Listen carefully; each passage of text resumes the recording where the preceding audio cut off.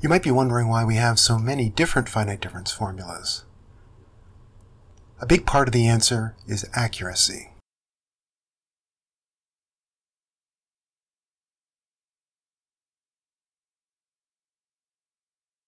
Let's make a definition.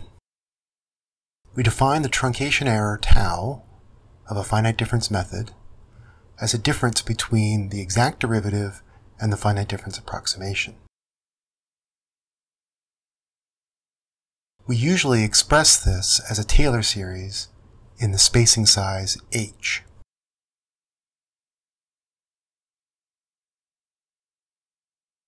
For example, here is our first forward difference.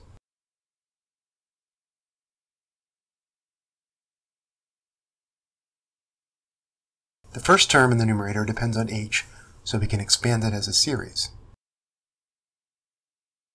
Then the f of 0 terms cancel out, and the first remaining term is f prime at 0.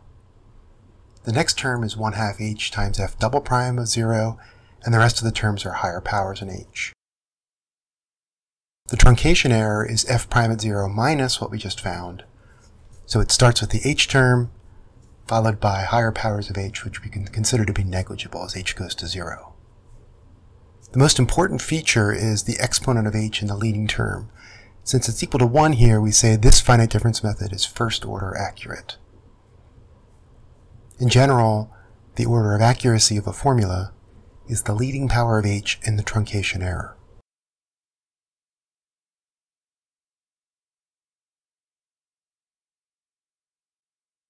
For the most part, including more f values into a formula increases its order of accuracy.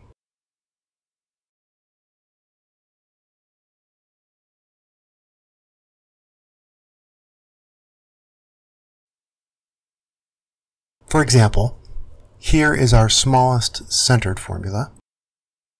That should be 2h in the denominator. Remember that we derived it using 3 points, even though one of them dropped out of the final result. This time I expand the first term out to 1 higher degree in h, and the second term is the same series with negative h in place of h. Once again, the f of 0 terms cancel. The terms in h combine to give f prime of 0.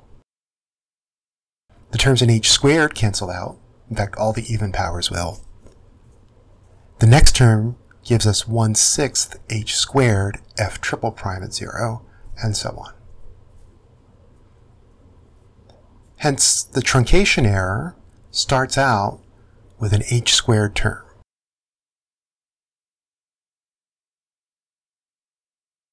So we say the order of accuracy is 2.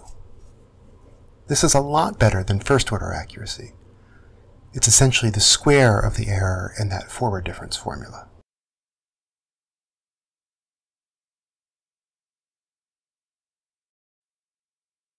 So here I define a smooth function, and this is the exact value of its derivative at 0.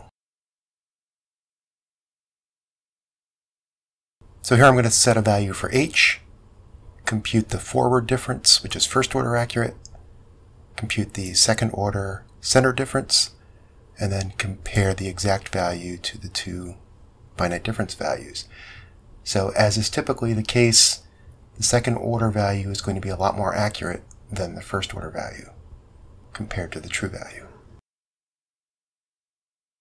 It's a little easier to see if we just look at the differences so that we get the errors.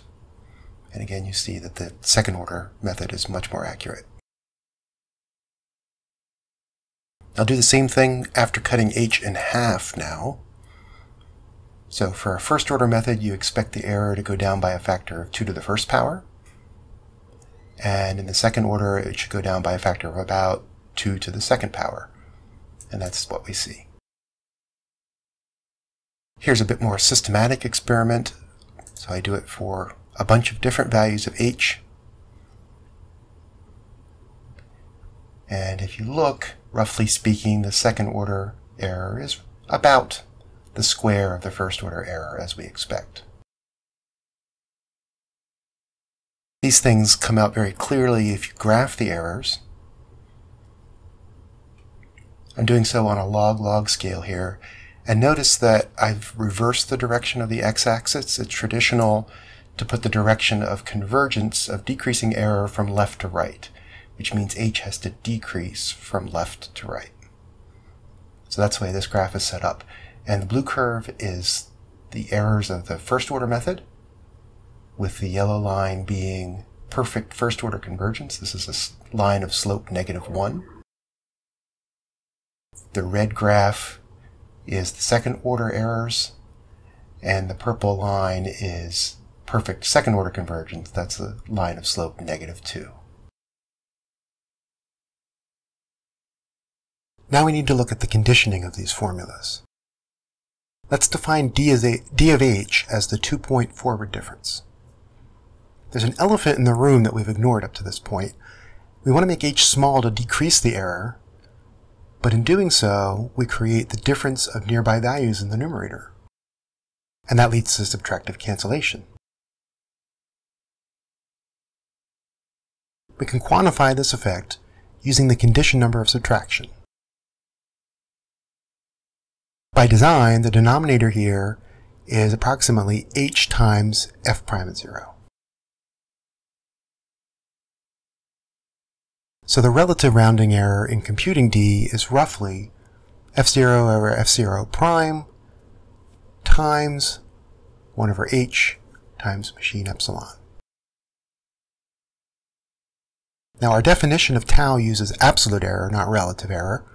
So if we want to compare the rounding error to tau, we need to express rounding error in absolute terms as well.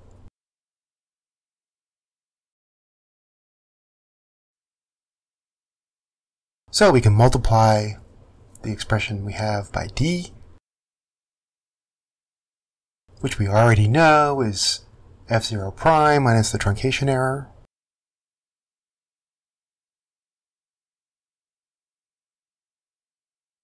which is f0 prime plus something times h. And when we multiply it out, the first term is a constant times machine epsilon over h. The rest of the terms are smaller. And what's key is that the round-off error grows as h goes to 0. So round-off is growing while truncation is shrinking. So where do they meet? That's when the rounding error is roughly the same as the truncation error.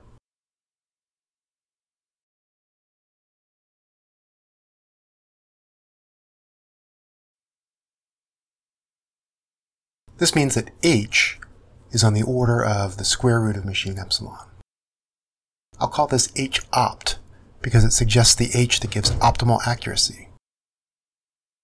Now the truncation error is proportional to h, so the optimal error is also on the order of square root of epsilon.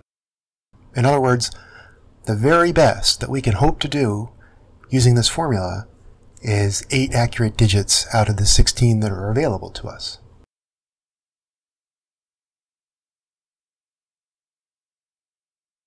Finally, let's suppose that the order of accuracy is just some arbitrary number m. The same argument works up to the point where we have this balance between round-off and truncation. Now, the truncation error is proportional to h to the mth power.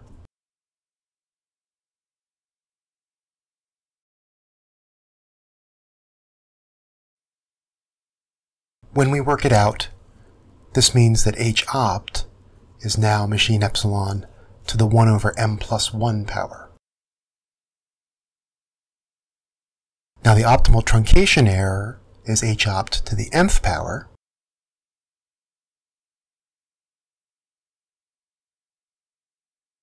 So we get epsilon to the m over m plus 1.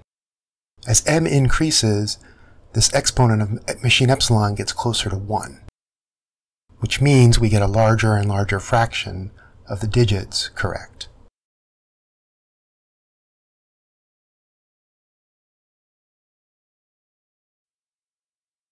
Here's an experiment very similar to the last one that I did.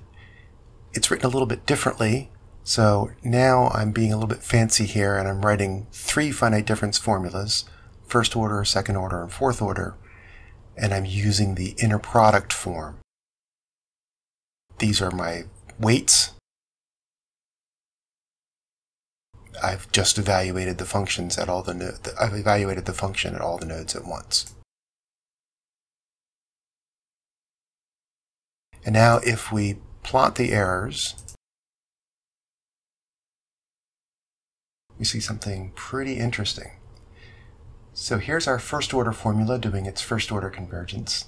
Here's the second order formula, and here's the fourth order formula. So for a while they all converge according to the truncation error. But in the meantime, this line represents 1 over h. That's the size of the round-off errors. And so as h gets smaller, of course, we're getting closer and closer to numerical subtractive cancellation. It's getting larger and larger, that effect. And at some point, when these two curves meet, essentially, the accuracy stops shrinking and starts getting worse. For each of these methods, that occurs at a different place. So for the first order method, we reach approximately the square root of epsilon when the round-off error starts to take over. And that's roughly the accuracy we can get in the best case. For the second order method, the optimal h should be occurring at about epsilon to the 1/3, so somewhere between 5 and 6. But the accuracy we get is to the 2/3, the square of that, so 10 to the minus 10th. And then finally, for the fourth order method, we should be getting down to about epsilon to the 1/4 power, so somewhere around 10 to the minus 4. And then the error is the 4th power of that, so getting pretty close now to full machine precision. So not only do the higher order methods converge faster, but they get down lower before they hit this rising round-off error curve.